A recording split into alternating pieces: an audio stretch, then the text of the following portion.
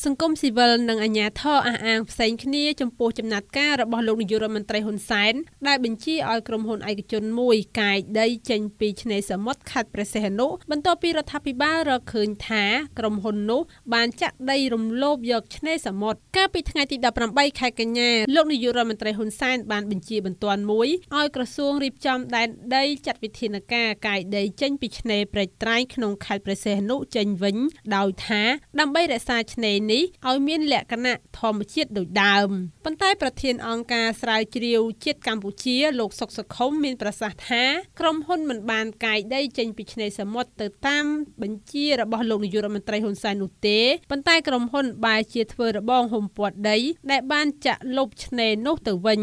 លោកបន្តថាប្រសិនបើក្រុមហ៊ុនទទួលបានសិទ្ធិអភិវឌ្ឍនៅតំបន់នោះប៉ុន្តែមិនមែនធ្វើការអភិវឌ្ឍដោយការចាក់ដីលុបឆ្នេរនោះទេ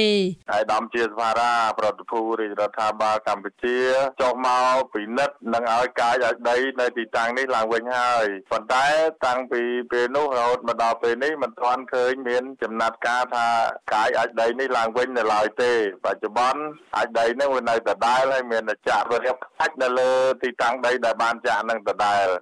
ហើយនឹងធ្វើលបង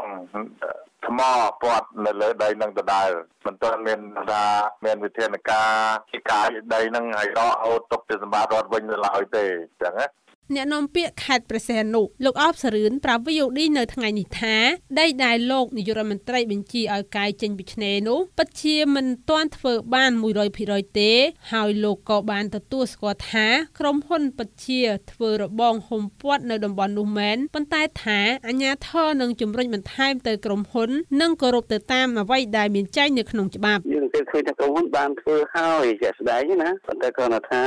វាហើយទាំងស្រុងឬក៏យ៉ាងណានោះវាទាមទារទៅលើបច្ចេកទេសដែលគាត់បានសិទ្ធិនៃការវិនិយោគអនុវត្តម្ដុំឆ្នេរនោះណាគាត់ក្នុងករណីដែល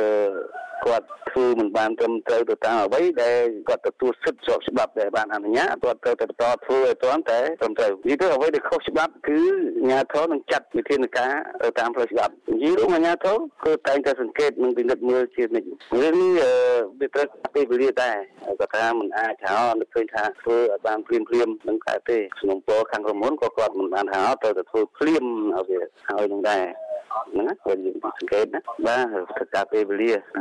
នៅពេលសួរថាតើក្រុមហ៊ុននេះកាយដីចេញពីឆ្នេរបានប៉ុន្មានភាគរយហើយនោះលោកសូមមិនធ្វើអត្ថាធិប្បាយដោយថាមិនទាន់ទទួលបានរបាយការណ៍ពីក្រុមជំនាញដែលធ្វើកិច្ចការនេះនៅឡើយទេ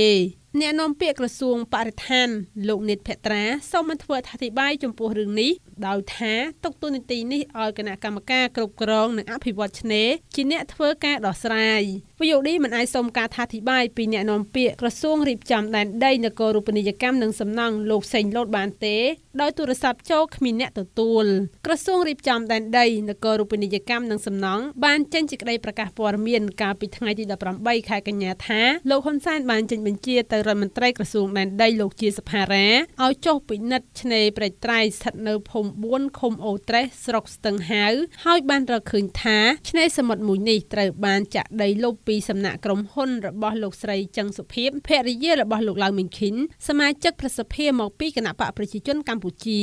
បើតាមច្បាប់ភូមិបាលឆ្នាំ2001មាត្រា259ចែងថា